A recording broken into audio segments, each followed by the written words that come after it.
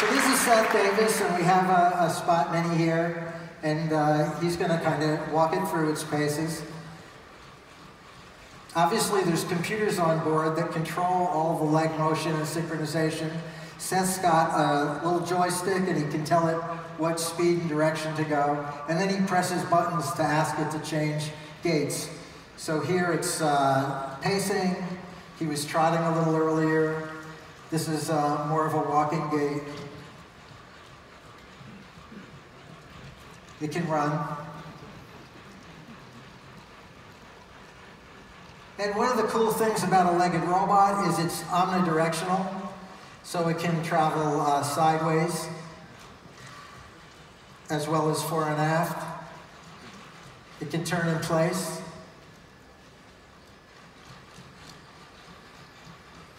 And it can pose its body.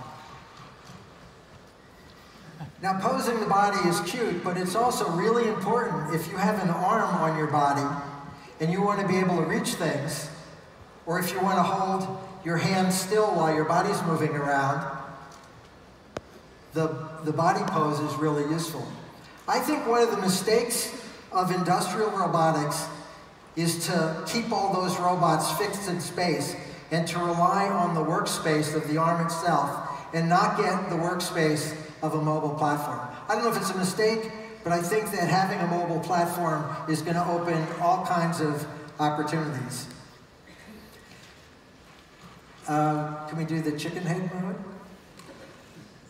I love calling this chicken head. So Spot can keep its hand pretty still, not perfectly still, while the body moves. This is a new 6 degree of freedom arm, so we can roll the body and still keep the hand still. Okay, that's good, thank you. So I'll do a little show and tell on the robot.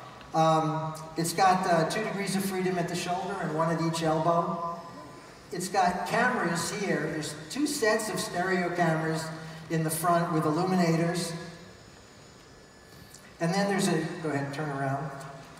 And then there's another stereo pair here, and there's one in the back. So this is the butt cam, or the robot cam. Stop. And then on the other side, there's one more. And then using this vision system, the robot can deal with some terrain.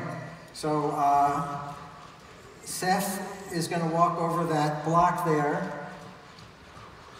And you can see the robot can tell that it's approaching it. And this is using the kind of quadratic programming, receding horizon control that we talked about before.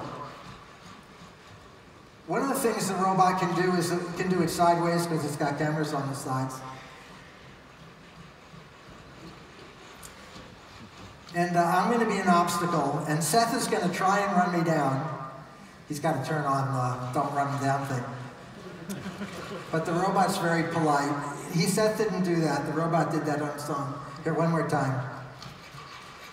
He just missed that time. Anyway.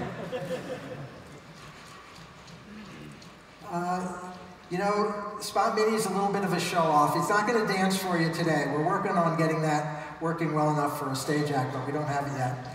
But he does have some running gaits that he likes to do as well.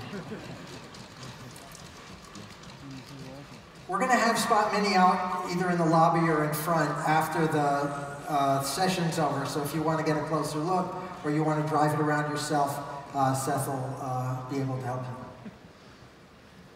Thank you, Spot.